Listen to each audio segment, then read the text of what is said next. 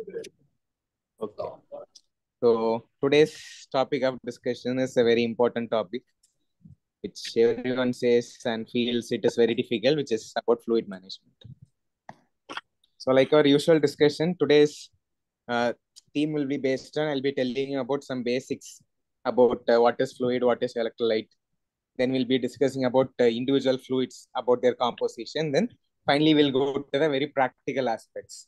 And we maybe, if time permits, we'll discuss some case scenarios which you are giving. Right. So whenever someone speaks about fluid management, the first year physiology basics always comes. Out of the total body weight, roughly 60% of the total body weight is water. So example, for a 70 to 70 kg person, 60% roughly comes around 78 liters or 78 kg, which is water. The entire water is divided into two components. I'm going a bit fast here because these basics you know, intracellular fluid and extracellular fluid. The majority of the fluid will be intracellular. That is 2/3 of the fluid is intracellular.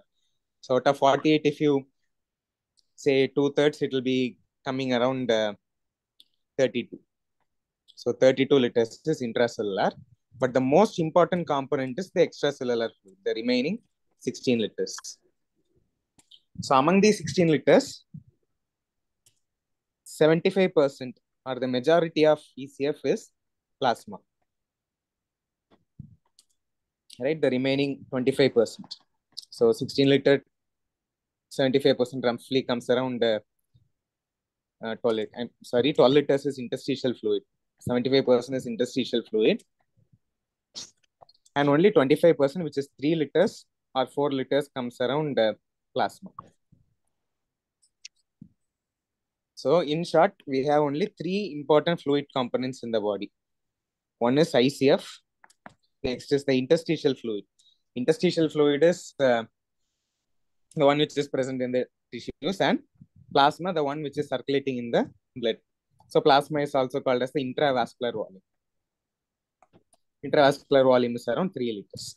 So even though there are totally 48 liters in our human body, only 3%, that is only 3 liters is the intravascular volume, which is very short. So the balance between intracellular fluid, interstitial fluid, and plasma maintains the entire fluid balance. So if this is one basic, now the next basic is what's the electrolyte component of the fluid components.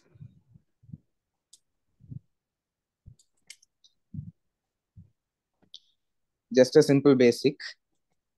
The extracellular fluid or the plasma and interstitial fluid contains mainly sodium, chloride, calcium.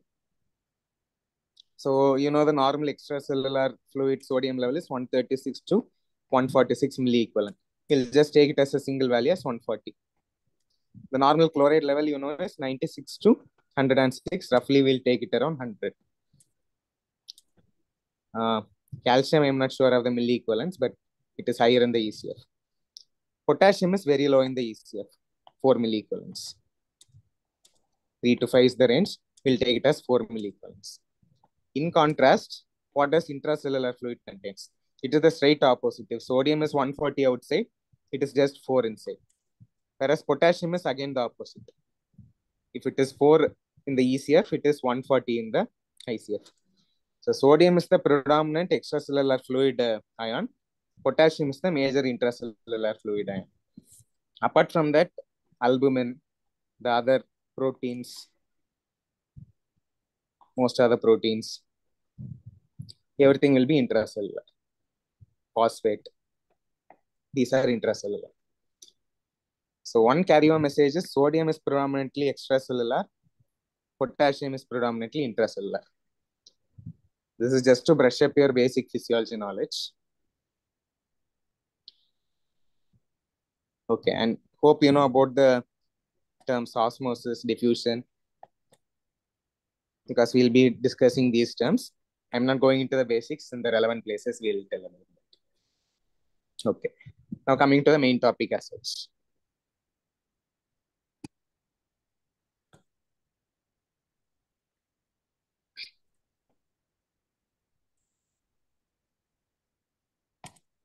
Just a sec. Okay. Uh, Yeah. Can Sabrish hear? It's showing connecting to audio. Okay. Okay. So coming to the basics of fluid therapy. So whenever you are giving a fluid orders to a patient, we have a few questions in mind. Like, what is the fluid to be given? Our first question is whether to give fluid to this patient or not. That is the first question.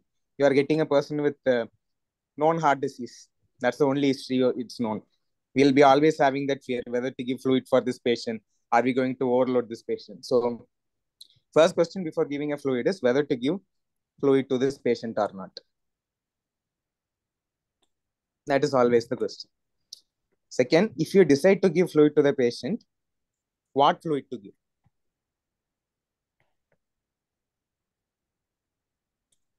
This will be the second question. If you decide on this is the fluid to be given, then you should know what is the dose and what is the duration or how long you should give the fluid. So these are the basic questions when you are prescribing a fluid therapy. And the last one is how to monitor and when to start.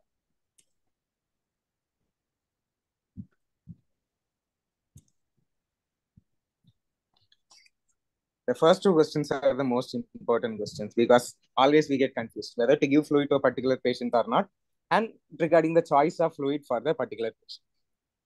So we'll be discussing every step one by one. Initially, we'll start with step 2. What fluid to give in which situation. So to understand this question number 2 better, we'll discuss which are the fluids available.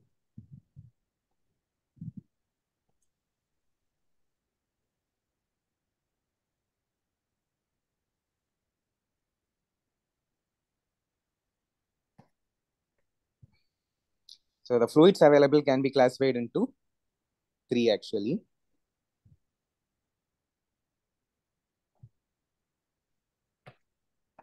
Okay, I think I need not confuse you with that. We'll just randomly tell about the fluids which are available. One is NS. NS is also called as isotonic saline or 0.9% sodium chloride, which is saline. The next commonly used fluid is Ringer's lactate RL. We have 5% dextrose. We have 25% dextrose. We have 0.45% saline, which is half normal saline, half NS. Then half DNS, which is dextrose plus 0.9% saline. So this is one category of fluids. Then we have isolates. There are 4 isolates. Isolate G, isolate P, isolate M, isolate T. So these two together, they are called as crystalloids because they are clear fluids. So they are called as crystalloids. We have some groups of thick fluids which are called as colloids. Among colloids, there are many: pentastarch, starch. 2 commonly used are albumin. We have both 5% albumin as well as 25% albumin. Next is you would have heard hemosil. Colloids is not our topic of discussion today because this colloids are mainly surgical fluids. We usually do not use them because we still consider crystalloids are the best.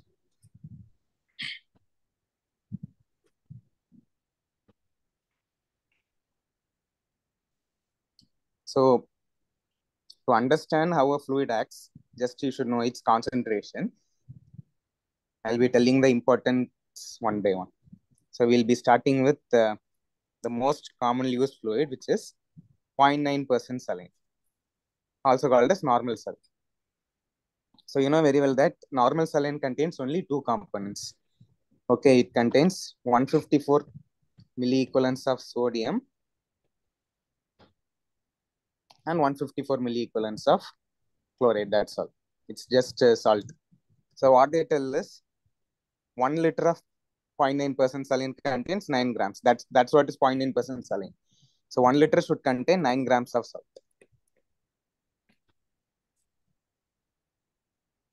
So these are the only two components of 0.9% saline. So if you calculate this together, the total osmolality is 309 milliequivalents. Just remember this. I'll tell the importance later. The next fluid is 0.45% or half normal saline. Half normal saline is half of this. So it contains 77 milliequivalents of sodium and 77 milliequivalents of chloride.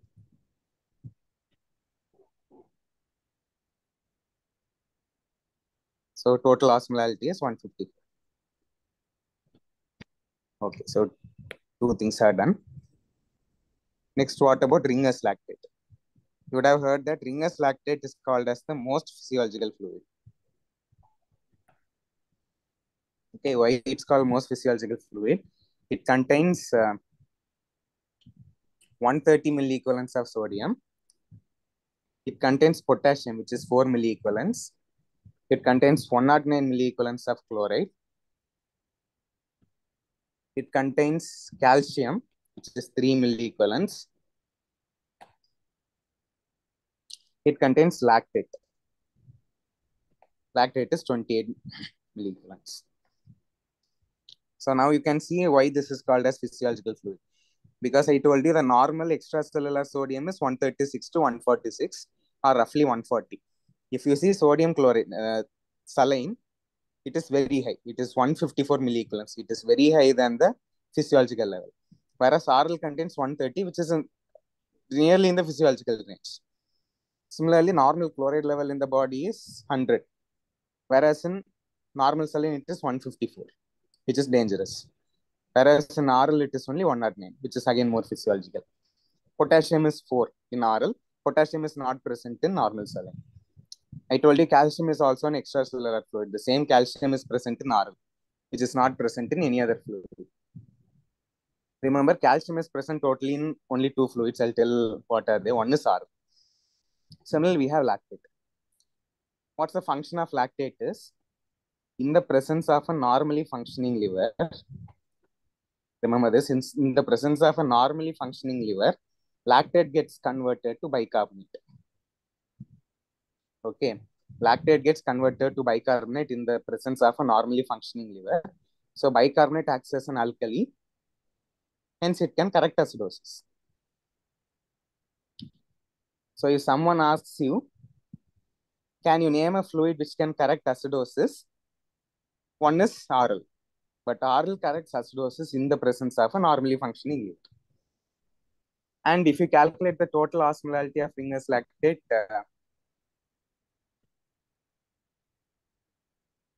it'll come around some 286 something. So again, it is more physiological because the normal human osmolality is around 300. NS contains more.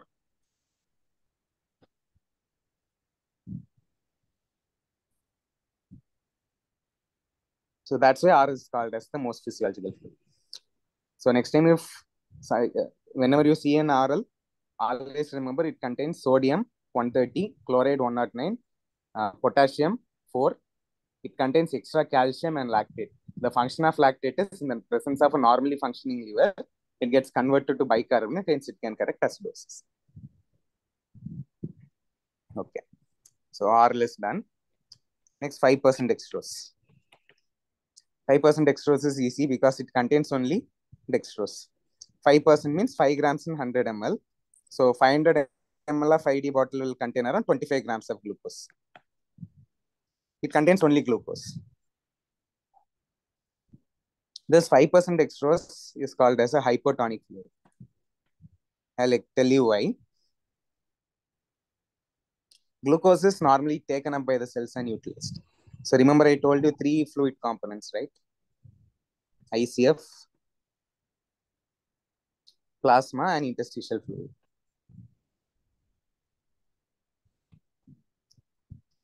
So whatever fluid we are giving through IV goes into the plasma. So we are injecting 25 grams of glucose plus 500 ml of water in plasma. I told you this glucose gets absorbed by the cells. So whatever glucose we give is completely absorbed by the cells, and what is left is just pure water. So this pure water is going to dilute the plasma. When plasma gets diluted, what happens? Due to osmosis, more fluid from the plasma will start going into the ICF. Right? That is what is osmosis. So even though we are giving 25 grams of glucose plus 500 ml of water into the plasma, the glucose gets utilized by the cells. What remains is pure water, which is going to dilute the plasma, which makes the plasma hypoosmolar, leading to more leakage of plain fluid into the ICF. So the 5% dextrose is going to hydrate the ICF, but it is going to dehydrate the plasma. I told you the 3 liters of plasma is the most important component. So even the 5% dextrose is good for the cells, it is very bad for the plasma. So it should be never given in conditions where you have to retain water in the plasma. For example, in any case of hypovolemic shock. Patient is already in shock, already patient is in hypovolemia. If you are going to give 5% dextrose, it's of no use because it is still going to dehydrate the plasma. Any doubt in this concept? Can you explain that? I understood, but can you just repeat that once more? Just that Yeah. the So the three important fluid points. components are, yeah. So the three important fluid components are intracellular fluid, plasma, and interstitial fluid. Whatever fluid, IV fluid we are giving it only in the plasma. So in case of 5% dextrose, if we give, what happens is we are injecting 25 grams of glucose along with 500 ml of water into the plasma. Glucose being a utilizable substance, it gets utilized by the cells. So what remains is just 500 ml of plain water, which is going to dilute the 3 liters of plasma.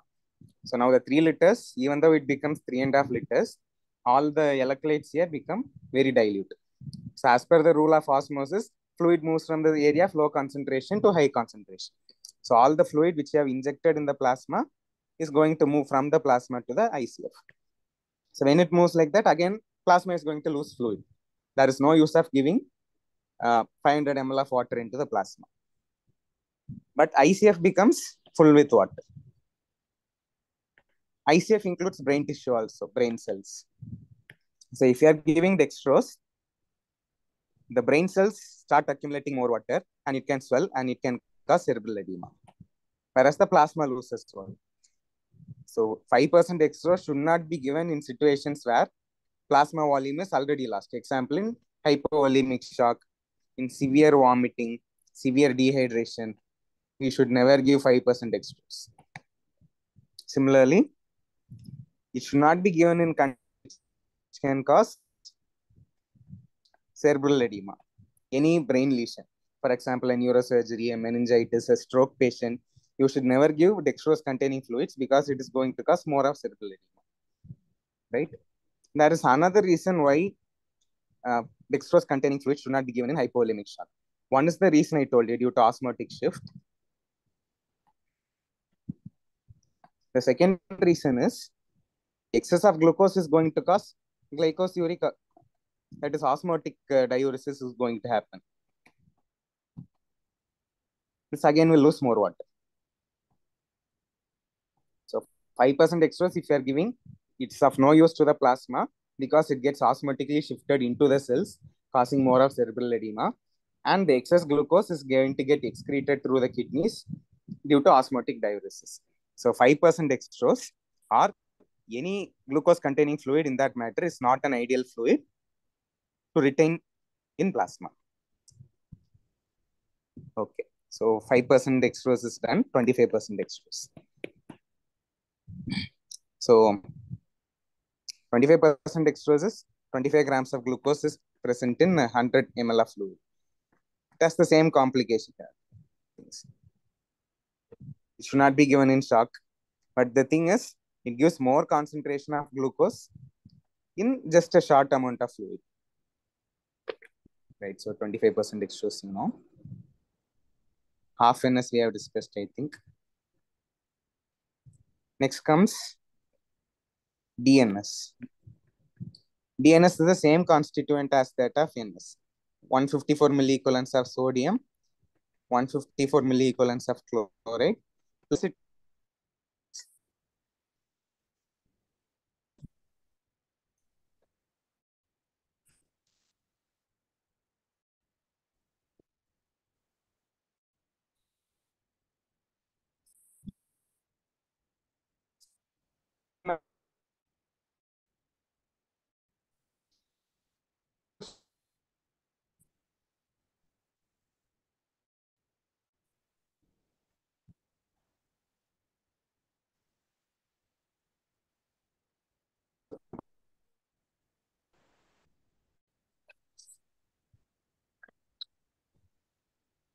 so welcome back.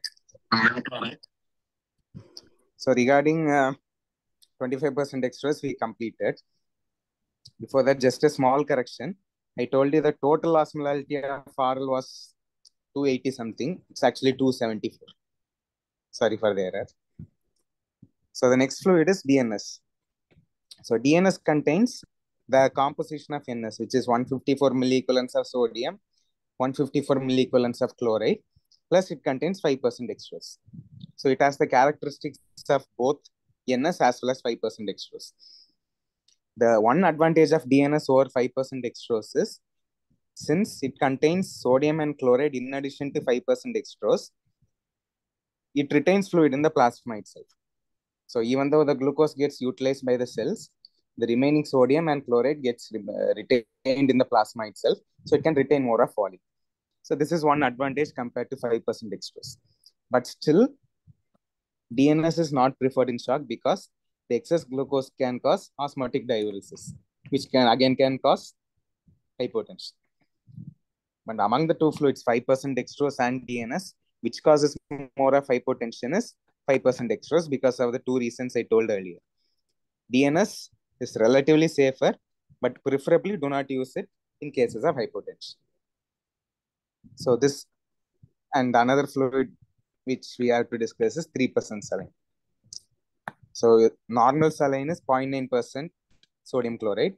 3% saline is, it contains 513 milliequivalents of sodium. 0.9 contains normal saline contains 154 milliequivalents. 3% saline contains 513 milliequivalents of sodium, which is very high. So this finishes one group of crystalloids, which is 0.9% saline, 0.9% saline or normal saline, half normal saline, Ringer's lactate, 5% dextrose, 25% dextrose, DNS. We have half DNS also, which is 0.45% saline plus 5% dextrose. And we have 3% saline. Just a small word about isolates. I told you we have 4 isolates: isolate G, isolate M, isolate P, and isolate D. So I'll just write down the components for a comparison.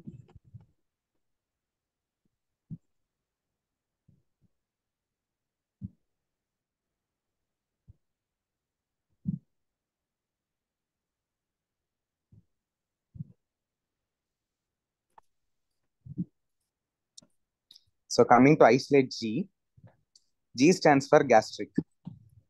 Okay, so you know very well that the content of stomach is nothing but hydrochloric acid. So it contains more of chloride. It contains 150 milliequivalents of chloride. But it is still second to that of normal saline.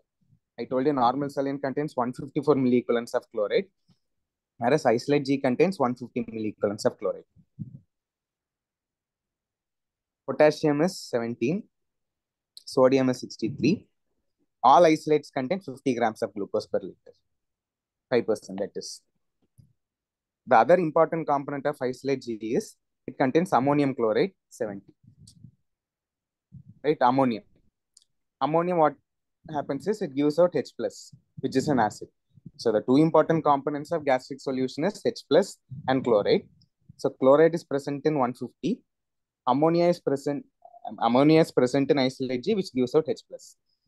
Now, like I told in RL, in the presence of a normal liver, lactate in oral gets converted to bicarbonate, which can correct acidosis. Similarly, in isolate G, there is ammonium, which gives out H plus, okay, which can correct alkalosis. So if someone asks you to suggest a fluid which can correct acidosis, it has to be oral in the presence of a normal liver. If someone asks you to suggest a fluid which can correct alkalosis, it has to be isolate. One situation which can cause alkalosis is vomiting, right? In vomiting, we lose off more of acid, so which leads to alkalosis. To correct that, we have to give acid. Isolate G can correct acidosis. But one disadvantage of ammonium is nothing but ammonia. It is toxic product of liver. So this cannot be given in cirrhosis, or it aggravates hepatic encephalopathy because of ammonia. So this is all you have to know about isolate G. It has the high chloride content. It gives acid, so it corrects alkalosis. Plus, it should not be given in the case of cirrhosis. Now coming to isolate M. I'm not mentioning the osmolality here because it is not the concern. It is lower actually. So isolate M, as I already told you, it contains 50 grams of glucose. M stands for maintenance. I told you isolate G, G stands for gastric. M stands for maintenance. I'll tell you the meaning of maintenance later, but just remember it contains 40 milliequivalents of sodium, 35 milliequivalents of potassium, 40 milliequivalents of chloride. It contains 20 mm of acetate. The function of acetate is it functions like lactate in oral. Acetate gets converted to bicarbonate. So again, this corrects acidosis.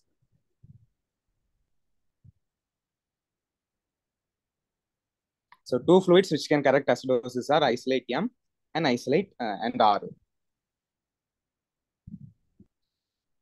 Plus this contains phosphate, 15 mm of phosphate. M stands for maintenance. I'll tell you why it is called as maintenance later. Next isolate is isolate P. P stands for pediatric, because isolate P is used as pediatric maintenance fluid.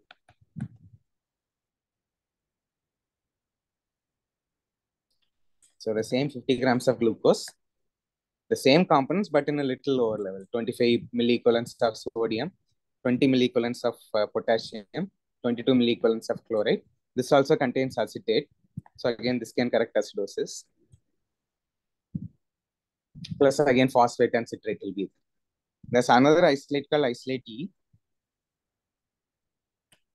Same 50 grams of glucose. It contains 140 milliequivalents of sodium. E stands for extracellular replacement solution.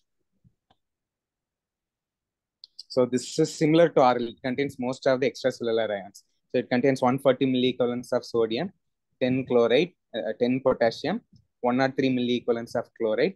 It contains 47 milliequivalents of acetate, which can correct acidosis. Plus it contains calcium, magnesium, and citrate. The only fluid which has magnesium is isolate E. The two fluids which have calcium are RL and isolate E. So this is just about the composition. Right? Any doubts still here? Till this is the only theoretical portion which we'll be discussing. Other things will be practical.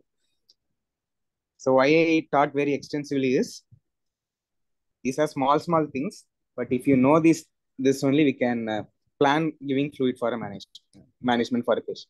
For example, if you know the fluids which contain potassium, you can give those fluids in hypokalemia.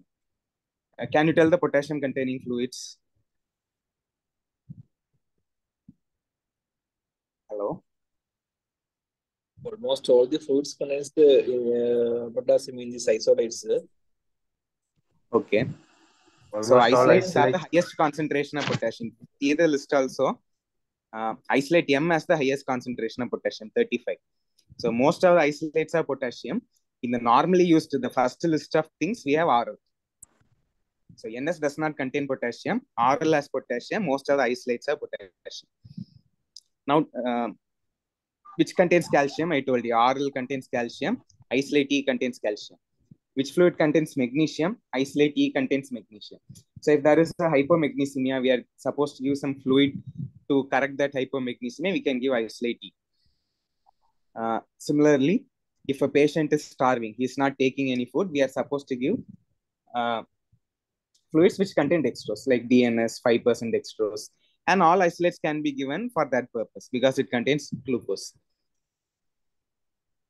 And you should know which are the fluids which can correct acidosis, which are the fluids which can correct alkalosis.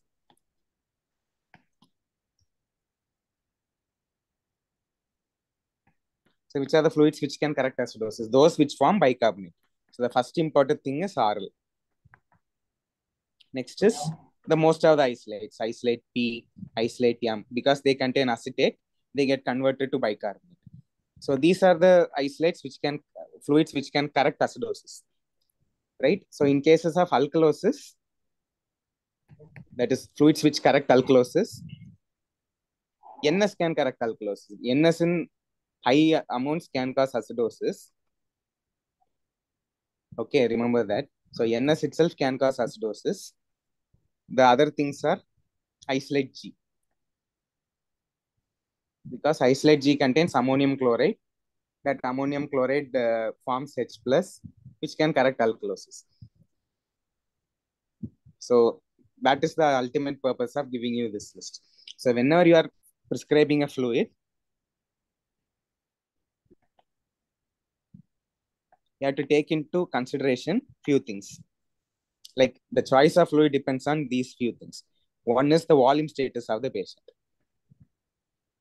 Okay, whether the patient is in shock, whether the patient is just dehydrated, the patient is in a normal volemic state.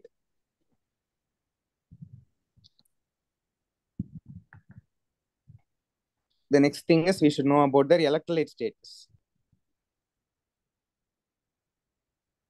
The third thing is we should know about their acid-base status. These three things decide what fluid to give. For example, a patient is having a hypokalemia. Just to make a guess. Patient is having hypokalemia. His potassium is just 3.3 something. Patient is having vomiting. In this scenario, what fluid you will prescribe? Plus, patient is dehydrated or patient is in hypovolemia. We can give like I told you these are the three things we should have. Patient is in hypovolemic status due to vomiting. He is in hypokalemia. Acid-base status is not known. What fluid you may prescribe here? finger like it. Why so? Isolate G or isolate G can be good, no? Yeah, isolate G is good because it contains high amount of potassium. So Potassium fluids and which can also can replace correct potassium. alkalosis. Yeah, correct. Vomiting is loss of acid. So he has lost acid. So obviously he'll be having alkalosis. So isolate G is a good option. Or if isolate G is not available, only the basic amount of fluid is available, Ringer's lactate is again a good choice because it also contains potassium. It contains 4 millicoulombs of potassium. So it can correct hypovolemia and it can correct hypokalemia. It can correct the volume status because it doesn't contain dextrose. So it retains more of fluid in the plasma. So the second component, volume retaining, is done. Plus, as you told, oral in the presence of a normal liver can correct acidosis. But that is one. But Sorry, you that's asked one wrong alkalosis, aspect here, right? Yeah, it is going to cause more of more acidic, more alkalosis. more alkalosis. So the other two things, it is okay, but since it is causing more alkalosis, it may not be an ideal choice. What about NS? NS can retain volume, right? It corrects alkalosis, I told you. In high amounts, more than 1 liter, NS can cause acidosis. So the alkalosis component is corrected, but it doesn't give potassium. So you can either choose NS with the extra potassium supplement you can give. Or among these, the best choice will be isolate G. Sir, NS in high amounts causes acidosis, right? Causes acidosis. Okay. Vomiting will cause alkalosis. Okay. So isolate G, I think for this scenario, isolate G is best. Suppose if this patient is not having an acid-base disturbance, his acid-base status is normal, I think oral will be a better choice. It corrects two things. NS also will be a better choice. So this is how you plan treatment. Suppose if he's having a diarrhea, oral will be the better choice because diarrhea fluid is more of bicarbonate. He's losing more of bicarbonate. He's in acidosis. So oral will cause alkalosis, right? So generally what they tell is oral is the fluid of choice for diarrhea. NS is the fluid of, it's not the choice.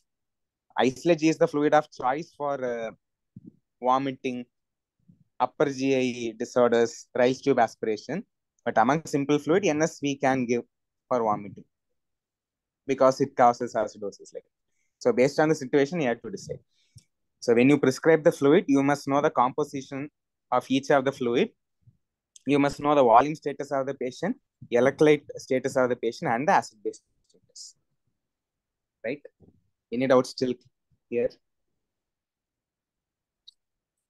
So till now we some idea we got. Now I'm going to the main aspect. So till now what we discussed is the fluid components and how to decide what fluid to give. Now whether to give the fluid to the patient. So what are the indications of fluid? Then we'll finish with the how to give dosing. So these are the practical aspects, the indications of fluid therapy.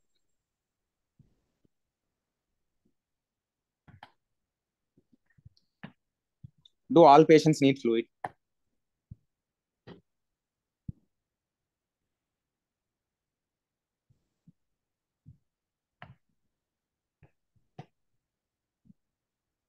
No. So oral fluid is the best. Always oral is the best because patient knows how much he needs. He drinks as he wishes and it is tolerated by the body. So in any situation, oral fluid is the best. It is more physiological. So IV fluids are indicated mainly when patient is not able to take oral fluids.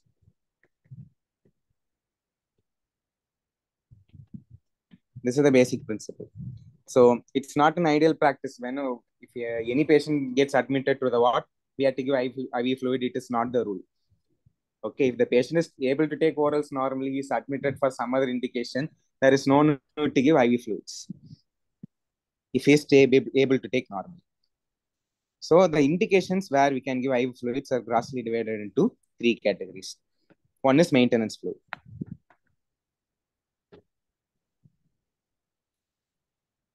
Maintenance fluid concept is simple. The same thing. Patient is not able to take oral fluids or any oral things for that matter. He has a particular daily requirement for his body weight, for his metabolism. We are just replacing that. That is called as maintenance. So examples of this will be patient post-surgery.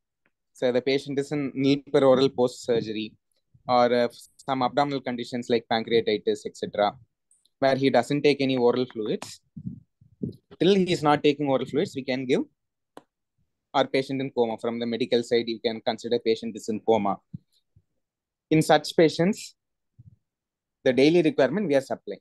Now, what's the daily requirement? That is the question. Remember these values.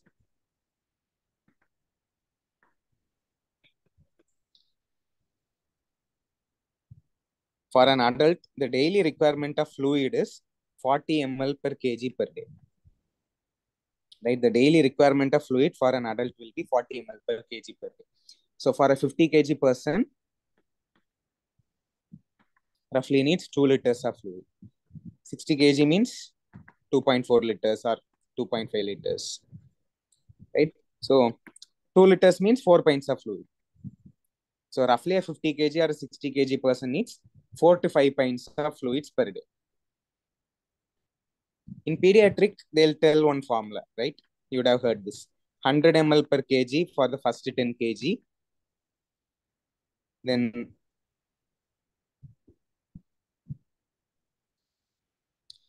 So for a 10 kg baby, it will be 1000 ml, 1 liter. Plus for the next 10 kg, 11 to 20 kg, we are going to add 50 ml per kg for the next 10 kg. So this will come around 1500 ml for a 20 kg baby, plus 20 ml per kg for the remaining, for more than 20 kg. So this is another formula for a pediatric. So the adult daily requirement will be 40 ml per kg of fluid per day. Pediatric will be 100 ml per kg for the first 10 kg. Then beyond that, 50 ml per kg for the next 10 kg and 20 ml per kg for the beyond. The whole day agar formula, no? Yeah, sorry. This is a whole day agar formula. Yeah, Yeah. that is for pediatrics. In adults, we don't use it. Adults 40 ml per kg, that alone is enough. So when the patient is coming on day one, these things will be adequate. Based just on the body weight, you can calculate how much fluid he requests. But later on, we can individualize it by means of insensible water loss. So you know very well that this is taken from a book called Sanjay Pandya. 500 ml of fluid is lost through skin. Another some 400 ml is lost through lungs, breathing. 100 ml is lost through fecus. So around 1000 ml is lost per day. This is insensible water loss. There's also insensible water production. By means of oxidation of food, some 300 ml of water is produced. So the difference of this will be 700 ml. So roughly 700 ml of water per day is lost without our knowledge. Different books give different values. Some say the total insensible water loss is 500 ml. Again, this varies with the season. Suppose if it's a cold season, only 300 or 400 ml will be lost. The insensible water loss will be less. Suppose patient is in a very humid condition, hot condition, excess sweating is there, patient may lose even 1000 ml of fluid. So roughly we'll say 500 to 1000 ml is the insensible water loss. So from the patient is having some output as urine output is there, plus this insensible water loss of 500 or 1000 or 700 ml should be the intake of the person, because that is going to that is the actual fluid balance. So if you are able to calculate the urine output, addition of 500 ml to compensate for the insensible water loss will give the total intake for the patient. So these are the ways how will you calculate the daily requirement for maintenance fluid. Understood? By weight, it is 40 ml per kg. For pediatric is by using the holiday cigar formula, or if the patient is under your supervision, you are able to calculate the output, the total intake equal to output plus 500 ml. This is for a patient who is not volume overloaded. Please remember. Because a person with edema, I will tell the calculation later. But for a person who is not volume overloaded, he is normal. This is the actual fluid yating. So for a coma patient, next time 4 is the maximum fluid we give. But is fluid alone the main thing?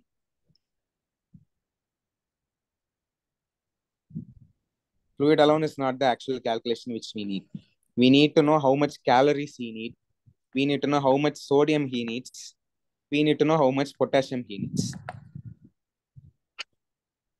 Right? Yes. Yeah. So calories, roughly they say at least 100 grams of glucose is needed per day for adult. Pediatric, again, there is calculation 100 kilocalories, the same like holiday cigar formula. 100 kilocalories for the first 10 kg. Like that, there's a separate formula, but roughly adults need around 100 grams of glucose per day. Sodium is 3 milliequivalents of sodium per day. 3 milliequivalents per kg of sodium per day. Potassium will be 2 milliequivalents per kg per day. So roughly a 40 kg person will need 100 milliequivalents per day. This is an average. Potassium, they need average 60 milliequivalents per day, 60 to 80, sometimes even 100. Right? So a person needs 40 ml per kg of water per day, 100 grams of glucose per day, 3 milliequivalents per kg per day, and 2 milliequivalents per kg per day. Now, based on the fluid composition I told you, can you frame a rough maintenance fluid regimen for me? Question. Just a rough regimen. Any regimen is possible. I told you totally we need 2 to 2.5 liters, right? 2 to 2.5 means 5 pints of fluid should be given. Now that is fixed. So patient is in coma. He is not taking any fluids. So we have decided to give 5 pints of fluids for him. Or we'll make it just 4 pints because coma patient is going to get some IV fluid. Drugs are given through again IV fluids. So we'll leave off that. He may be given some fluids through Ryle's tube. So excluding that, we can give 3 to 4 pints per day. So we'll have it as 4 pints of fluid per day. Now what fluid we'll give? Because whatever fluid you give should give 100 grams of glucose, 100 milliequivalents of sodium, and 60 milliequivalents of potassium. That's the ideal requirement. Any guesses?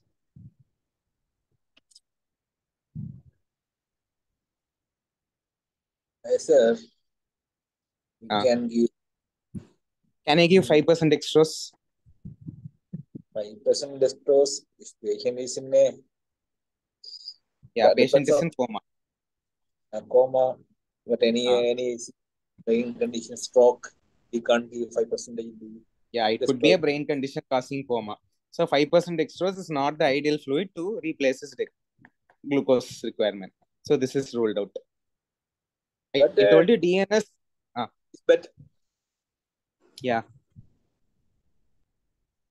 So either we can go for a DNS. Okay, DNS is a possibility. So in that case, 1 liter of DNS will give 50 grams of glucose. Yeah. Okay, so I think we can give 1 liter of DNS as per your wish. Yes. Okay. And DNS. The remaining 50 grams, shall I give 1 liter of isolatium? Yeah. Isolatium has potassium also, right? How much potassium? Yes. Potassium, it has 35. Yeah, 35. The remaining, I think, can give us oral syrup KCl we can give. Out of 60, we are given 35 milliequivalents. Okay. DNS, how much sodium it contains? Sodium 154. 154. That is more than 100. So we have replaced that also. Yeah. So this regimen is ideal. Can go for 2 pint DNS and 2 pint isolatium. Yeah. Or 1 pint of sodium chloride. But if you give 1 pint of sodium chloride, sodium will be more in this patient. It will cause hypernatremia. Yeah. Because our requirement is only 154. We already replaced 154. This isolatium contains around 35, right? Around 200 we are given. If we give one more saline, it will add 77. So that will be even excessive. So based on that, you have to calculate. Okay, suppose if it's a post-op patient, not at all taking an IV fluid, is conscious, just on an NPO sake. Or a poisoning patient is just for an NPO sake is there. Based on body weight, we have calculated 5 pints of fluid is required. What will be the option for this patient? Just an NPO patient who is very conscious. Any regimen you can plan for this patient? This patient also we can go for the same regimen. Yeah. Okay. And but 5D also possible because patient is no brain at all. Okay. This patient, shall we give 5% dextrose? That's no contraindication, no. No contraindication. We can go for 5%. Okay. The thing is, the above regimen, we are giving more of sodium. Isolatium DNS gives more sodium to the patient. 5% dextrose, we didn't give any sodium at all now. So 1 liter we have given 50 grams of dextrose we are given. Now what about 1 DNS? Yes. Or 2 DNS shall we give? This 2 DNS will have 154 milliequivalents of sodium, which is more than the requirement of sodium. Plus the remaining 50 grams is done. Okay. The remaining one, I think you can give NS with KCl, we can give. or any isolate you want to try? Yeah, we can go for isolate the immersion. Patient is in Riles tube, I told you. So he'll be draining more of fluid outside. So he is more prone for developing alkalosis. So suggest a fluid suggesting having producing acidosis. NS is a better option. Yeah. Okay. Isolate G is a better option, right? Yes. Yeah. Yes. Yes. But did any of you ask me the chloride level? Because No. isolate G contains more of chloride, right? Chloride. If Yeah. you give isolate G, it will raise the chloride level. Yeah. That's the reason why we have to see sodium, potassium, and chloride for most of the patients who is having vomiting or diarrhea. Because only that chloride level will help to decide whether to give which fluid to the patient. If the patient is having hyperchloremia, low chloride. If he is having low chloride, isolate G will be the better option because it contains high chloride. Sodium saline, I mean, isotonic saline will be a good option because it contains 154 milliequivalents of chloride. Suppose patient's chloride is already high, these two are not very good options. We need to give a fluid with a lower chloride level, like an R or something. Yeah, understood. Yeah. This is how you titrate. So for maintenance fluid, the thing is this: you should know the daily fluid requirement, the daily intake, output, and insensible water loss, the total calorie which is needed, the total sodium which is needed, the total potassium which is needed. Then the choice of fluid should depend upon his volume status, his clinical status, his acid-base status, and his electrolyte. Right? Based on that, you can titrate a fluid regimen. Any doubts still here? So initially we can start with 40 ml per kg per day. Then after seeing the urine output and all, we can calculate insensible loss along with it and give the next day's intake. Right? Yeah. Yeah. This is only for maintenance. The simplest one I'm telling, this is only for a maintenance patient. Okay. Right? But maintenance won't come to us mostly. Only maintenance in our side will be a coma patient or an ICU patient or a poisoning patient. That's the only thing which we see. Why I took so much of time to explain you about maintenance is never forget about potassium, never forget about magnesium, never forget about giving calories. Okay. And it's not only the fluid, it's the entire acid-base status, the entire electrolyte which is going to change because of the fluid. That's why it took some time in explaining this. Now coming to our most important thing, which is replacement indications. So the indications of fluid, one is maintenance. You have understood that very clearly. The other indication for fluid is replacement. So what is replacement? Patient has lost some fluid by means of a vomiting, diarrhea, a burns patient, or some conditions causing excessive water loss like a pancreatitis. In that case, we have to replace fluid. Or some old age patients who have never taken food for a long time, who are dehydrated, we have to replace. The golden thumb rule which you have to remember for replacement is whenever patient has lost some fluid, we have to replace the existing loss. Okay, replace the existing loss. Plus, you have to replace ongoing loss. Ongoing losses, patient comes with diarrhea. Just remember that. He has lost around 500 ml of fluid by diarrhea alone. That is existing loss. Ongoing losses, he still has diarrhea. He has diarrhea some 3 to 5 times per day. So 5 times per day, each volume of stool is around 300 ml. Around 1000 ml of fluid is lost per day. This is ongoing loss. So patient who is having active diarrhea, while planning a fluid for him, we had to calculate the existing loss. We had to calculate the ongoing loss plus the maintenance. So what's the actual maintenance? 2 liters, right? But these 2 liters we need not give because if the patient is able to take oral, he'll be able to drink 1 to 1.5 liters by himself, even though he's sick. So the actual plan when you have to write is the total fluid should be mentioned as actually. So the total fluid per day will be roughly for this patient. Existing loss was 500 when he came to you. you are predicting an ongoing loss of 1000 ml. So that comes to be around 1500. Plus the total maintenance fluid based on his body weight, 40 ml per kg has come around 2 liters. So 3.5 liters is the total intake for him, assuming he's not in any volume overload status. Right? So this is the total fluid requirement. Now you split this based on his oral. If he is able to take orals normally, 1.5 liters can be given orally. The remaining 2 liters should be given as fluid. Understood. This is how you calculate for a replacement. So existing loss plus ongoing loss plus a maintenance. Understood till now. The choice of fluid is the same. For vomiting, there's ongoing loss of acid. There's an alkalosis. So you have to give fluids causing acidosis. NS is a good option. Isolate G is a good option. In case of shock, we can give oral also, not taking into account the acidotic alkalosis, those things. Suppose if it's a diarrhea, there is more of bicarbonate loss. So there is acidosis. We have to give fluids causing alkalosis. So oral will be a better choice in the case of diarrhea. There is vomiting or diarrhea with, there's combination of both. See which is predominating. See which electrolyte is predominating. Based on that, you decide among the fluids. Right? This is how you. Now the next question which comes to everyone's mind is, patient has come with diarrhea for 2 to 3 days. He has come to you. Or vomiting for a particular time. How to calculate the amount of loss, existing loss? Because we don't measure vomiting or diarrhea, how much amount has gone. It's just based on the patient's history.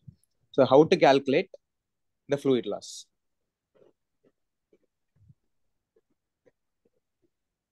In gynec or obstetric side, in postpartum hemorrhage, they have a rough calculation, right? If there is tachycardia, 1 liter is lost. If there is hypotension, 2 liters is lost, like that. That's a rough calculation.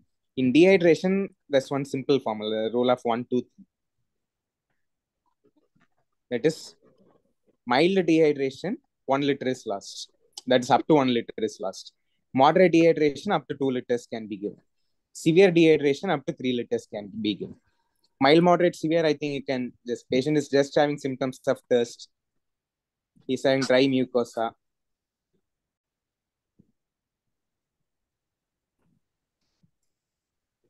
So moderate dehydration, like patient is having some AKI, just a tachycardia, some irritability. You can tell it to be is in mild dehydration. So on seeing the patient, when you say severe dehydration, is in a coma state or severely drowsy state. Okay, is in severe AKI, shock, low BP. These things is severe dehydration. So this is how you calculate how much of fluid is lost. So I'll give you a scenario. Patient is having vomiting. Okay, let's put everything together now. Patient is having vomiting plus diarrhea for 3 days duration. He says diarrhea is around 8 to 10 episodes per day. Very severe diarrhea. Vomiting is not telling the actual amount. Okay, so when he comes here, he's nearly in a state of shock. BP was just 80, 60. He has a history of fainting. Is there? He's still having diarrhea. Around, I think he'll be a 60 kg person. And adult male, 60 kg male. Okay, but the blood investigations have not come to so far. Now, how will you plan the fluid regimen for him? And what will be your plan? Tell with substantiation. For 60 kg, the daily requirement 2.4 liter. Rough calculation. Okay. Then, so this definitely we have to give. Now patient is having 60 patient, so under 3 liters we have to supplement. Okay, 3 liters. Sorry, existing loss 3 liters. So existing loss, then we have to cater to the ongoing loss. Okay, ongoing loss, I think we can make a guess. 8 episodes per day, around 300 ml of stools, like that we can calculate. So roughly, I think 1 to 2 liters. Okay. Or time to time basis. Suppose if there's a 300 ml of diarrhea roughly, we can note it down like that. So how much has come? 5.4 liters. So roughly 6 liters. Roughly he needs 6 liters per day. This is the total intake.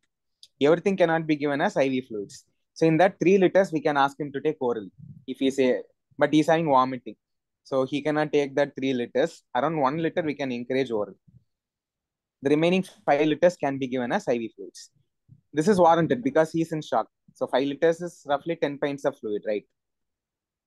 So 10 pints of fluids per day for him can be given because he is in shock. So this is our plan actually. So we'll start fluids initially. Since he's in shock, we can give fluids rapidly. Generally, what they tell is 3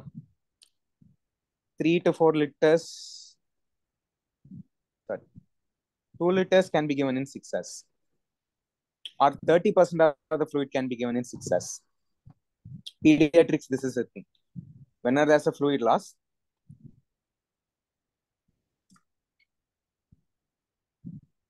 they say 100 ml per kg or majority of the fluid should be given within 6 hours.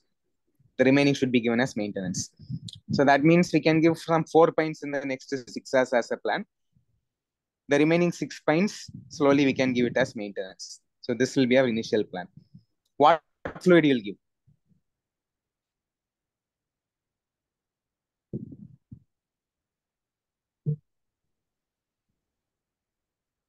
Vomiting plus diarrhea. You don't have any blood investigations. Vomiting plus diarrhea, we can go for either normal saline or ringer lactate. We have to see which is predominant.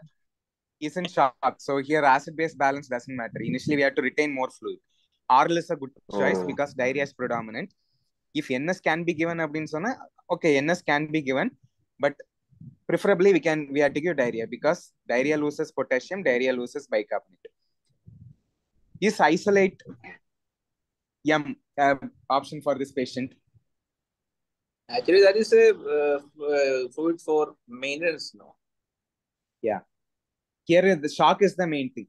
So we have to give a fluid which retains more of fluid. So oral or NS are the only two choices here. There's no role for isolates. There's no role for dextrose containing fluids because it will aggravate the shock. So initial choice is either NS or oral, nothing more than that.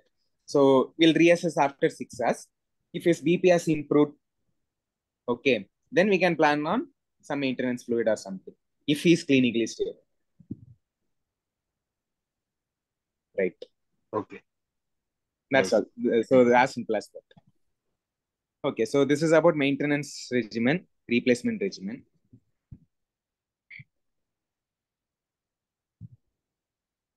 Okay, just remember that how fast to replace is of the total requirement, 30% can be given in the first 6 hours. The remaining to be given over the next 24 hours. And titrate based upon time to time basis because some persons may tolerate it, some persons may not tolerate it. So how to say the patient is tolerating fluid or not? This is the most important. Because we are giving fluid, we should know whether the patient is responding to the fluid or is going in the negative balance. One thing is urine output. Hourly urine output is needed. So patient is not having an urine output initially. Giving a fluid has increased his urine output means we are in the right track. So you know the normal urine output, at least 0.5 ml per kg per hour. This is the normal unit output per hour. So hourly urine output is very important whenever you are giving a fluid, especially in the case of shock. This urine output tells about the adequacy of fluid in case of shocks. But how to tell if you are going in the wrong direction? We are giving excess fluids. But there are two things can help. One is the JVP. Third is the pulmonary base lung base auscultation. So if the JVP is rising, which means we are overloading with fluids. If the patient develops crackles, he's going in for pulmonary edema due to fluids. Actually, if you read textbooks, they'll be telling about CVP monitoring while giving fluids, plus pulmonary capillary wedge pressure monitoring. But practically, we cannot do it for every patient. So whenever you are giving fluids for a patient, to assess whether you are going in the right direction, look for hourly urine output, see the JVP and auscultate the lung for crackles. If he develops crackles due to fluid, stop fluid, whatever it is. If the JVP has started increasing or it is very high, stop fluids. Hourly urine output is adequate. Okay, you are going in the right direction. If you are having echo machine available, you can look at the IVC diameter and decide for it. So normal IVC diameter is 1 to 2 centimeter. So IVC is less than 1 centimeter or collapse, we can give more fluids. Patient is still dehydrated. If IVC is more than 2 centimeter, don't give fluids or be cautious in giving fluids. He is volume overloaded.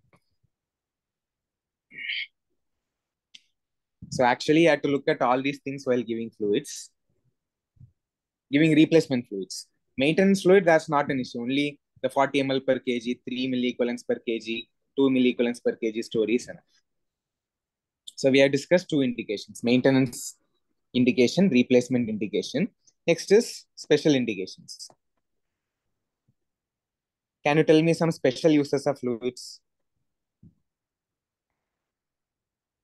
to correct hypoglycemia? 25% dextrose, we are giving it as a treatment of choice for hypoglycemia. Then as a route for giving medications like vancomycin, piptas, etc., we are giving as a route of medication. Fluid challenge. So fluid challenge, I think we can discuss something. Patient comes with anuria, no urine output. Okay, whether to give fluids or not.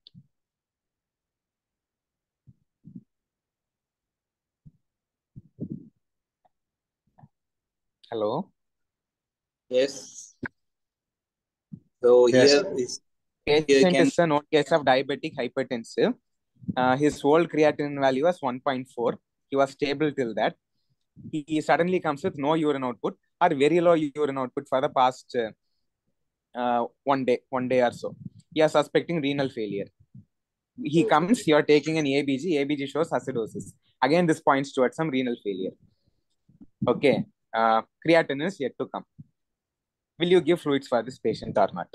Anuria, he is in acidosis, probably in pulmonary edema, whether to give fluids or not. Sir, here we have to find out whether the cause for the worsening of CKD is pre-renal or renal.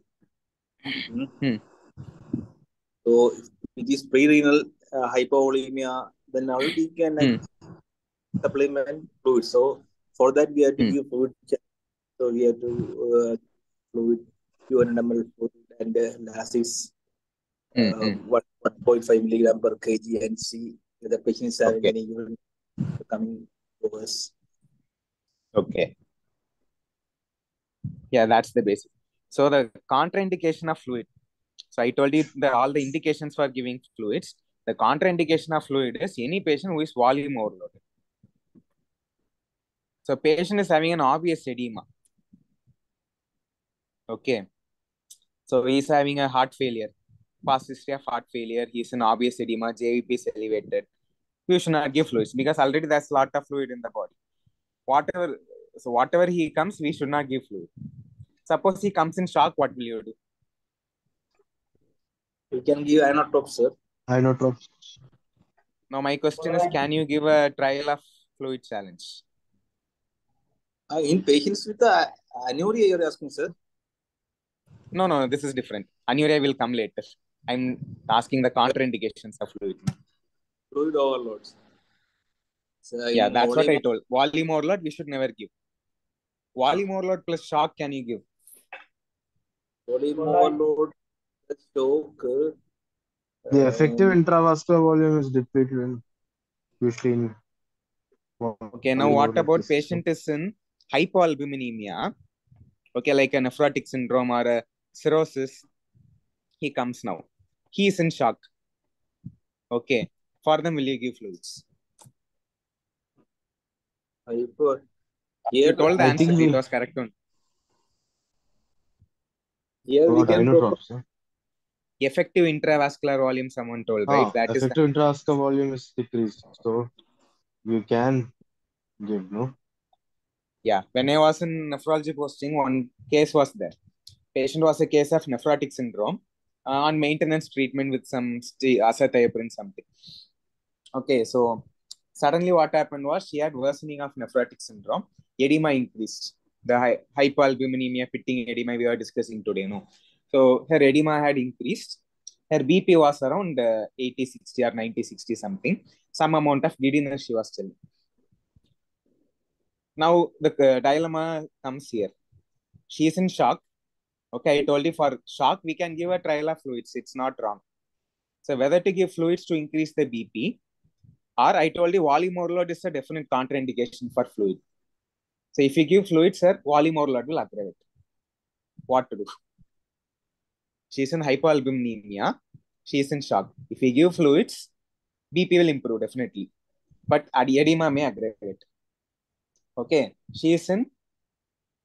Okay, what to do in this situation? I think you can give diuretics. If we give fluid. diuretic, again intravascular volume will reduce. So it's a loaded, dilemma. you can Double-edged give sword. fluids. Okay. If Yeah, it that is is the ultimate thing. Intravascular volume is the one which is going to decide. In the case of cirrhosis, in the case of nephrotic syndrome, So never the give cause of Lasix, edema. alle? No, Lasix should not be given in nephrotic edema. Nephrotic edema. Yeah, because the pathology is not venous overload. It is Yeah. loss of oncotic pressure. The Hypoalbuminemia. fluid is leaking Yeah. out. If you are Yeah. giving more of Lasix, it may reduce the edema, but it is It not worsen the that. It intravascular. will worsen the intravascular volume status. So here the intravascular volume is less. So we can give fluids here. In spite of edema, we can give fluids definitely in the case of nephrotic syndrome.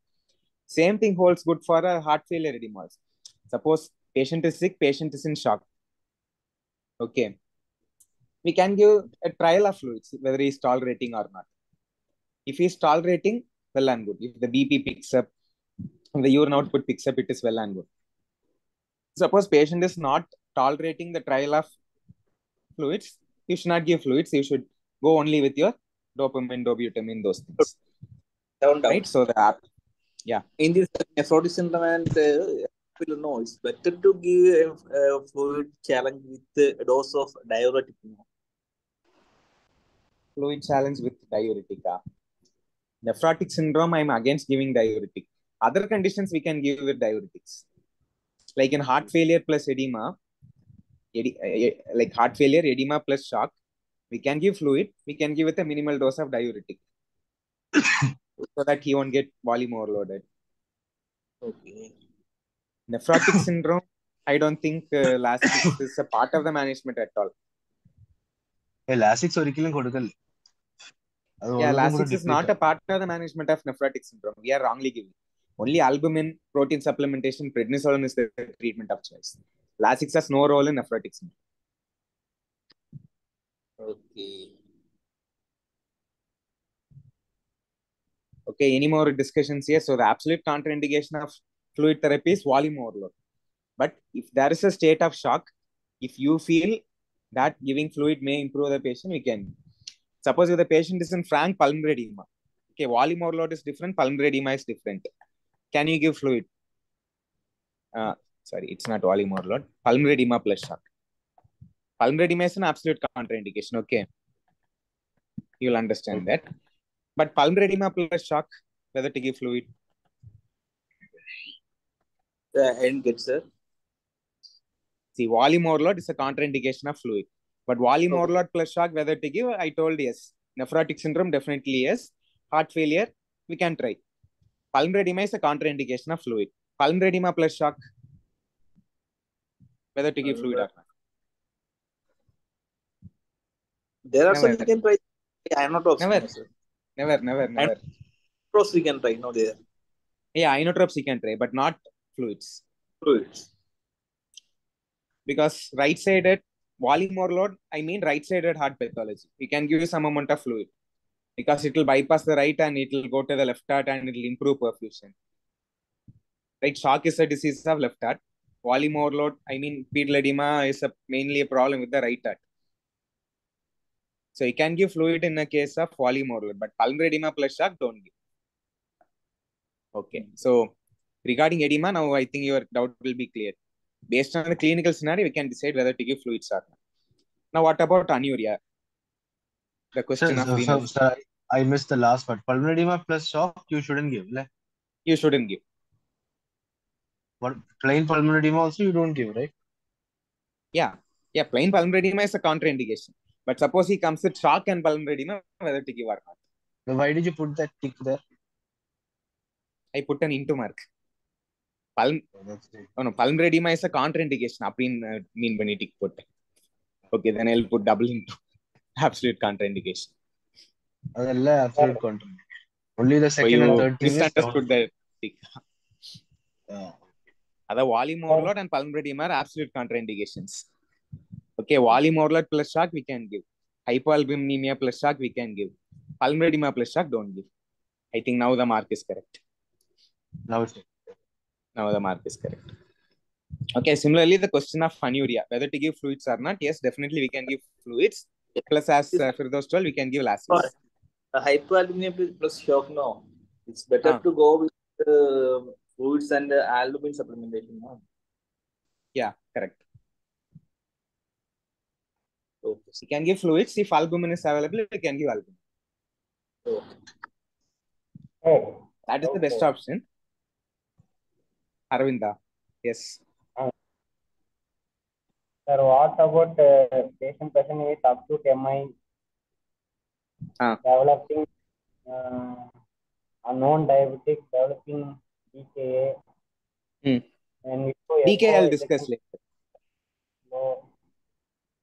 You are telling a DKA patient plus MI.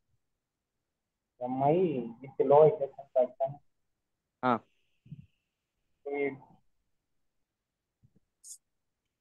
He was asking DK, we have to give fluids now as the first line. MI with heart failure, low ejection fraction, what can be done? See which is the most priority. Okay, so I'll write down that situation also. What he's asking is patient is having MI plus pulmonary edema plus DKA. Right, DKA we must give fluid. Pulmonary edema we should not give fluid. MI with pulmonary edema, again we cannot give fluid. So what to do in this situation you are asking? Am I right? Decide which is the most priority. Pulmonary edema is the most priority because that is going to kill the patient in a very short time. If you are giving fluid, it is going to get aggravated. But not giving fluid is not going to immediately kill DKA. Sir, one doubt, sir. In this case, no. Pulmonary edema plus DKA. It depends on whether what MI it is, whether it is interval MI or anterval MI. No, MI plus pulmonary edema, obviously it's a left ventricular MI only. Yeah, if it's a right ventricular MI, fluid is the treatment of choice. That's no doubt on that. Right ventricular MI, we are going to give fluids. So in this condition, no, it's better to go with IVC and all, no. IVC.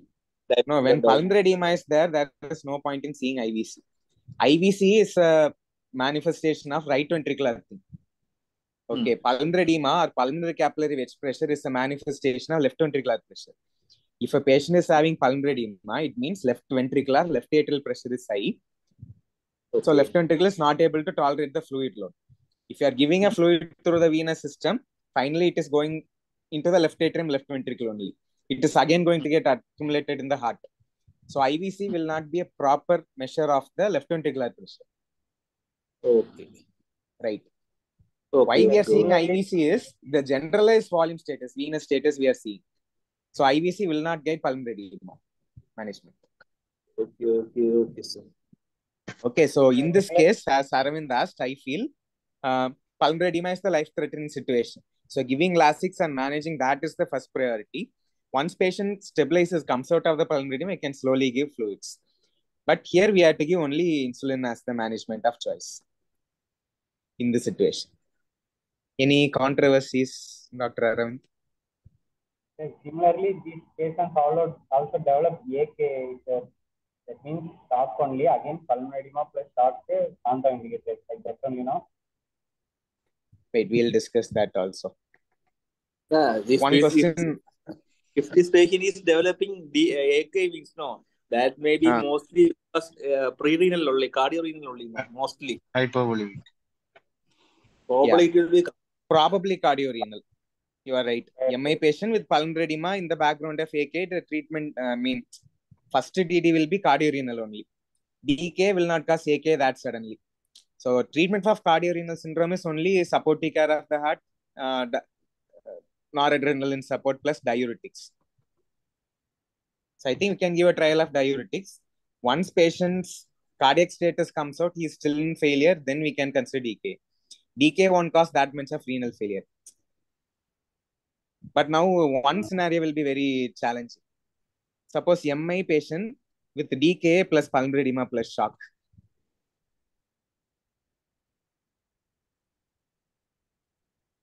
Again, the same thing. Sir, here we can anyway we have to start inotrope support. No? Yeah. But I think shock Fluids is the we most cannot give anyway. priority here. So we'll go for inotropic support. We have to treat the underlying Shock plus AK. All this DK, pulmonary edema, all this happens because of MI, no.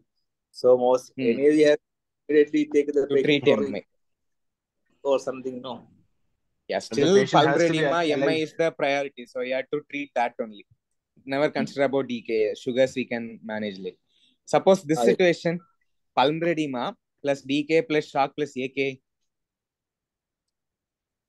Again, same thing. Inotropes only supportive care. We can dialyze the patient.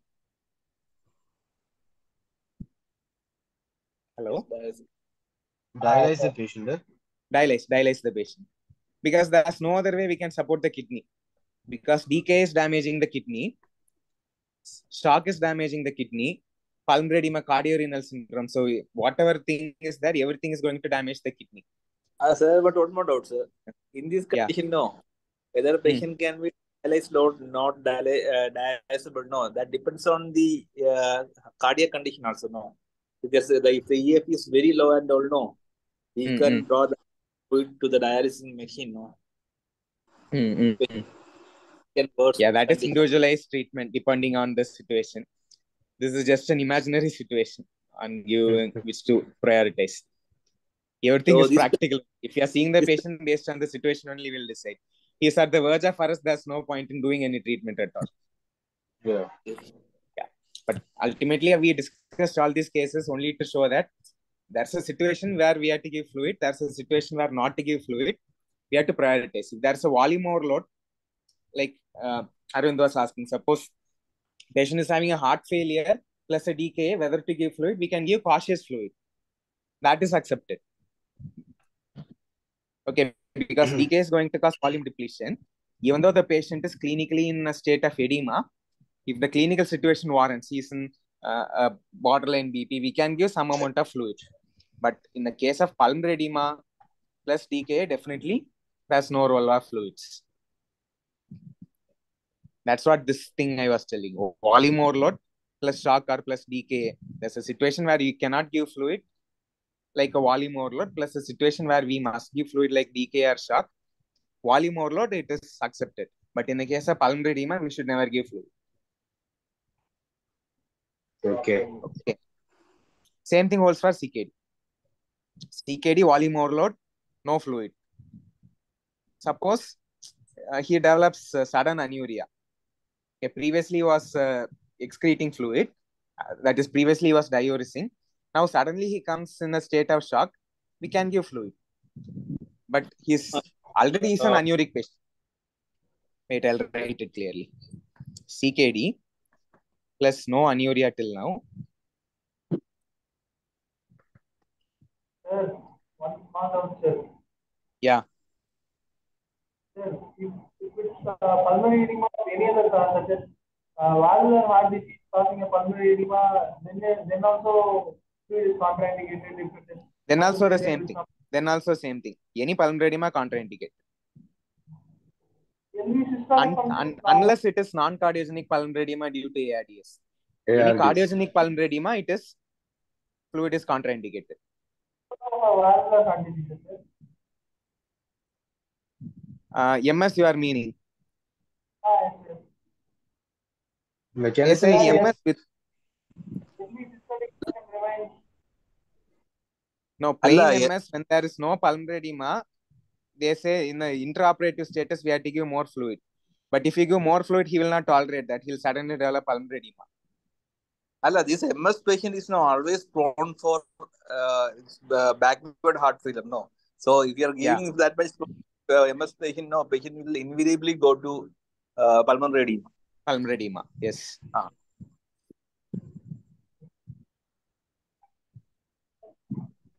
Any cardiogenic pulmonary edema, that's no, that is definite contraindication for fluids only. No doubt on that. Okay, so CKD plus no anuria till now plus volume overload, no fluids. Now the same patient suddenly develops anuria or suddenly develops AKI. Here we cannot differentiate when the patient comes whether it is pre-renal AKI or renal AKI, whether to give fluids or not fluids. We can give a trial of fluids plus furosemide as discussed. Trial of fluids plus Lasix. Suppose a CKD patient already had no urine output. Okay, already no urine output. He comes in a state of shock. Whether to give fluids or not.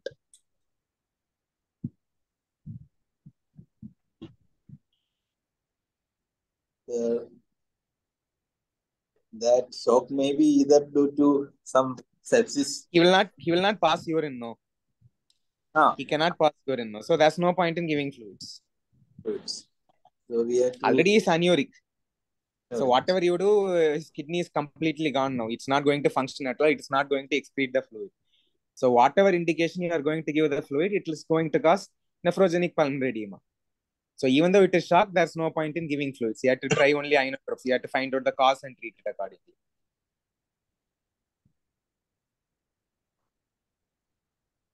What's the maximum tolerated amount of fluid which can be given to a CKD patient?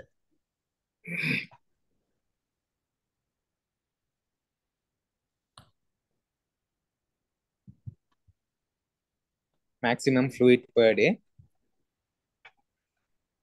which can be given to CKD patient. How much? That depends on the fluid status of the patient. No? Fluid, then stage. Intake equal to output plus 500. If the patient is anuric, only you are going to give 500 or 7. I told 500 to 1000 ml. Some say 700 ml, some say 800 ml. So patient who is anuric, that is a dialysis patient, the maximum fluid is only 700 ml. Okay. Suppose he has come for some acute indication to you. Hello, sir. Can you please say this? See, I told you one formula earlier, right? Intake equal to output plus 700 ml or 500 ml.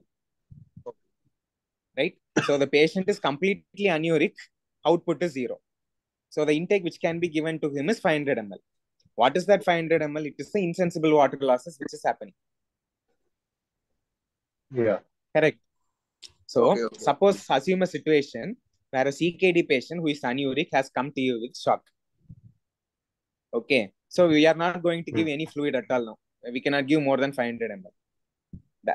There are situations we can give fluid. For example, a patient, the same patient, CKD anuria, on dialysis, he is coming with some shock. BP was 70, 50 something. The AV fistula is going to collapse. Only if the BP is good, AV fistula will not collapse. In case of shock, AV fistula will collapse. So to prevent that collapse, what some people will do is they will transfuse some 250 or 300 ml immediately. Okay, that will replace the blood pressure immediately.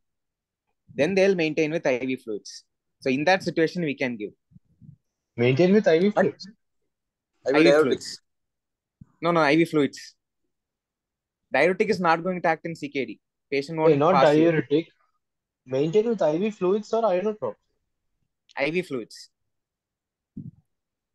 You understand the point. In one situation, they are giving fluids immediately to prevent the collapse of the AV fistula. Okay. Then they maintain with inotropes. That is what it is. Inotropes, not IV fluids. Oh, I told diuretics. No, you were saying IV fluids. Not And IV No, no. fluids. Inotropes. inotropes. So if at all you give a challenge, it should not be more than 500 ml. For other patients, we can give up to 1,000 ml. So again, based on the situation. So patient with CKD comes with shock. The maximum amount of fluid which you can give for that patient is only 500 ml. So we cannot take the liberty of giving 500 ml or 1000 ml entirely as fluids. So our main focus here is to give inotropes. But in case of situations where there is severe shock, patient is stable, we have to preserve his AV fistula, we can give a trial of 250 to 300 ml of bolus of fluid to immediately replenish the BP. Then we have to maintain with inotropes. We cannot give fluids beyond that because it will cause pulmonary edema. Lasix will not have that much of effect in such patients because he will not diurese. So only fluid restriction is the ideal option. Lasix will have an effect in such patients not by increasing the urine output, but by causing pulmonary vasodilatation and reducing the pulmonary congestion. So Lasix will have an effect, but not that much of effect in such patients. So the only way by which you can recover this patient is by doing a dialysis. If he develops pulmonary edema, only dialysis will save. Lasix will not have that much of an effect. You would have seen in your nephro posting, patient comes in florid pulmonary edema, that how much of Lasix you give, it will not have that effect. Only giving a dialysis or a CPAP will help in recovery. Yeah. Right? So I think these are the doubtful situations which come. Volume overload, pulmonary edema, anuria, then CKD patient. Any doubts on this? Doubts will come practically when we manage. Okay, shall I summarize till now what I told in 5 minutes? Yes. Sir, I think this meet. How was the class? Okay, so summarizing fluid management. So basic thing is whenever you are giving a fluid, you should know whether to give fluid for the patient or not. If you are decided to give fluids, what fluid to give, how much fluid to give, how long to give, and how to monitor the patient. So those things only we discussed. So the common fluids available are crystallites and colloids. Crystallites will be NS, half NS, RL, 5% dextrose, 25% dextrose, DNS, and the four isolates, isolate G, P, M, and E. So the basis is NS contains 154 milliequivalents of sodium and potassium. It doesn't contain any other thing. Excess of sodium chloride can cause acidosis. Half normal saline is 77 plus 77 milliequivalents of sodium and potassium. RL is called as the most physiological fluid because it gives 130 milliequivalents of sodium, 109 milliequivalents of chloride, 4 milliequivalents, that is, it contains sodium, chloride, potassium, calcium, as well as the lactate gets converted to bicarbonate, which corrects acidosis. Now, in the presence of liver failure, what happens is liver cannot convert lactate. It will cause lactic acidosis. So in liver failure, RL is not the ideal choice. We have to give only NS in case we have to give. In renal failure also, what happens is lactate gets accumulated. It will cause lactic acidosis. So in renal failure and liver failure, this RL is not the ideal choice. We have to go with moderate amounts of NS. And 5% dextrose and DNS contains 50 grams of glucose per liter. The main disadvantage of dextrose containing fluid is two reasons. One, it causes hypotension by causing, it's a hypotonic fluid. The entire fluid enters the ICF. Second, it is not the ideal choice of fluid in cerebral edema or any brain lesions. 25% dextrose is a special indication fluid where we give it to correct hypokalemia, hypoglycemia. 3% saline again is a special fluid which we give to correct hyponatremia. Okay. And among the isolates I told you, isolate G is the gastric replacement solution because it contains more of chloride plus it corrects the acidosis which occurs due to vomiting. Isolate M is the normal maintenance fluid. So when discussing about maintenance, I told you normally a person requires about 100 milliequivalents of sodium, 60 milliequivalents of potassium. Nearly half of that is provided by isolate M. That's why it is called as the ideal maintenance fluid. Isolate P is the pediatric maintenance fluid, the same thing in a bit lower dose. Half NS is also a maintenance fluid in pediatrics, half DNS, remember that. Isolate T contains magnesium. The only fluid which contains magnesium is isolate T. The two fluids which contain calcium are isolate T and RL. And the fluids which contain high amount of chloride are NS and isolate G. So you should be careful when giving that. The fluid which contains high amount of potassium are all the isolates, especially isolate M. And the fluids which cause acidosis are NS and isolate G. The fluids which cause alkalosis are RL and isolate P and isolate M, the other fluids. Right? So whenever you are prescribing fluid, three things only you have to remember. What is the volume status of the patient? What is the electrolyte status and acid-base status? Only this should guide you in deciding what fluid to give. So first thing, the first question which should come to your mind is whether to give fluid to the patient or not. Whether for a maintenance indication, whether for a replacement indication, or whether for a special indication. Maintenance indication is patient is not taking the fluid. So we are giving something. So the important formula is start with 40 ml per kg per day, which is the total fluid. And that fluid should contain 100 grams of glucose per day, 3 milliequivalents per kg per day of sodium, and 2 milliequivalents per kg per day of potassium. Suppose if the patient is in your monitoring, he has started giving a urine output, your intake should be 500 ml excess of the output, 500 to 1000 ml in a liberal manner. So the next indication will be a replacement indication. In case of replacement indication, three things. What was the existing loss? For which I told you the 1 liter, 2 liter, 3 liter rule. Mild dehydration, they have already lost 1 liter. Moderate dehydration, they have probably lost 2 liters. Severe dehydration, maximum 3 liters of fluid may be lost. So roughly you can think about that. Plus you have to calculate the ongoing losses plus the maintenance fluid per day. We have to calculate totally. Based on that, based on the situation you have to. Always remember, patient in shock, whatever be the situation, NS or RL are the only fluids which are life-saving. If the patient is stable, then think about the electrolyte status, acid-base status, and give the fluid. I told you a rough method to calculate. Right, the 1 liter, 2 liter, 3 liter rule. That's actually a formula for actually calculating the how much amount to give in the case of hypotension. So 0.2 into lean body weight into patient's hematocrit by normal hematocrit minus 1. So if the hematocrit value is available, we can find out how much dehydration is in. So normal hematocrit is 45%. If his hematocrit is 55, it means he's dehydrated. So if you put this formula and calculate, we can find out the amount of fluid which is given. But this is a theoretical formula. Practically, 1 liter, 2 liter, 3 liter rule is highly useful. And the special other indications for fluids will be hypoglycemia correction, hypercalcemia treatment, fluid challenge, okay, hyponatremia correction. All these things we give fluid. Now the problem comes when the problem of volume overload, problem of pulmonary edema, problem of CKD comes. Always remember, volume overload is a contraindication for fluid. But volume overload plus shock, you prioritize whether to give fluids or not. If fluid is possible, you can give fluid. Pulmonary edema, never to give fluid. A patient with anuria or an acute kidney injury, we don't know whether it's a pre-renal AKI or a renal AKI. So you can give a trial of fluids plus Lasix. If output is coming, we can continue with fluids. Okay, it doesn't mean any patient with renal failure should not be given fluids. They can be given fluids because pre-renal cause is the most common cause of anuria. Suppose a patient who is already anuric due to CKD, he's a dialysis patient. The maximum fluid which you can give to him is 500 ml. So preferably we have to give minimal amount of fluid plus maintain with inotropes and diuretics. And next question is how will you instruct the sisters to give the fluid?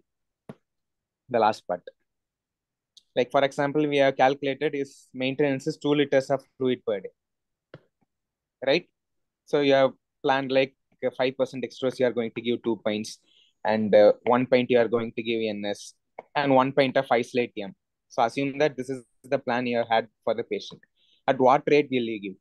You have something called as rule of 10. So we are giving 2 liters in 24 hours means multiply this 2 by 10, which is 20 drops per minute. Okay, so the 24-hour fluid requirement into 10 will give the number of drops per minute. That is rule of 10.